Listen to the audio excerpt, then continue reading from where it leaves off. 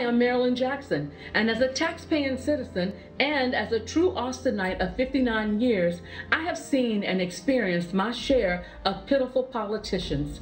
I believe that due to a 2018 pending investigation of the Tax Assessor-Collector Office in which no less than 7 employees were indicted, my incumbent opponent should have taken the ethical route and stepped down. But not only has he not stepped down, he is running again. Therefore, my mission is clear. As Travis County Tax Assessor Collector, my first task will be to appoint an outside third party and audit to identify the areas in which corruption, fraud, and abuse have taken place. Second, I will initiate the reset and institute a structure and atmosphere of integrity and transparency. Third, I will revamp, retool, and update the Tax Assessor Collector Administration, especially the Customer Service Department and satellite offices, and streamline the process.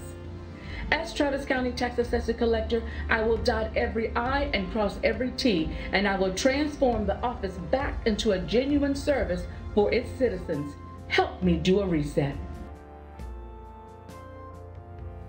Hi, I'm Marilyn Jackson. I'm from Austin, Texas, and I'm running for Travis County Tax Assessor Collector. Everyone is so geared up for this 2020 election, and this election is like none other that we've ever seen. First of all, we've already dealt with an unprecedented 2020 dealing with this pandemic of COVID that we've all had to deal with, of shutting down of our schools, for our children being closed, workplaces being closed. We've had to go through so much. But the truly awesome thing about it is that Americans, the things we do of how we come together and make things work.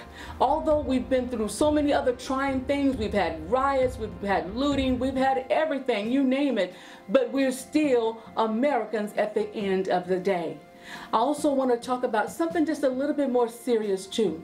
One of the things that has caused our country to be so divided is the two parties, Democrat and Republican.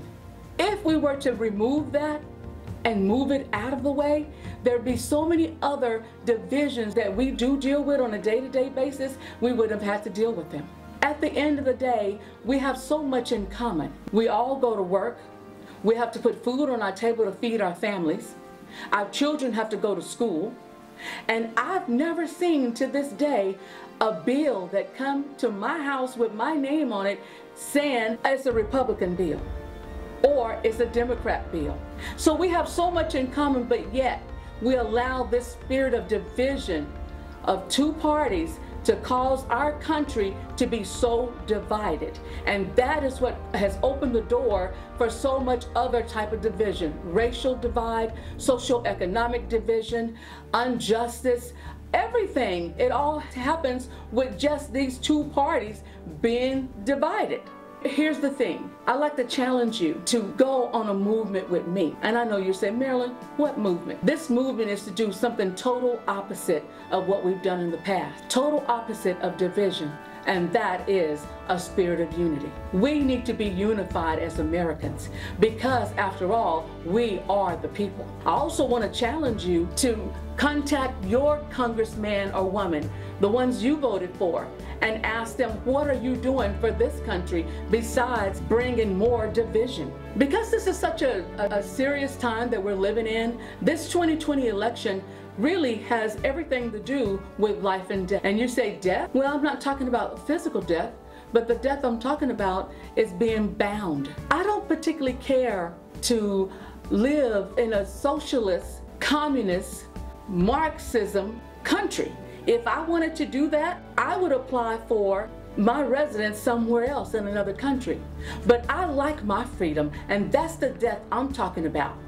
Because others want to bring death to us, keep us bound in a place, but yet as elitists, the ones that set the rules, they don't live by them. I don't care to live in that type of environment of your hypocritical ideals. My dreams, my visions, my purpose, and my destiny can't be held in a box. I'm Marilyn Jackson, and I approve this message.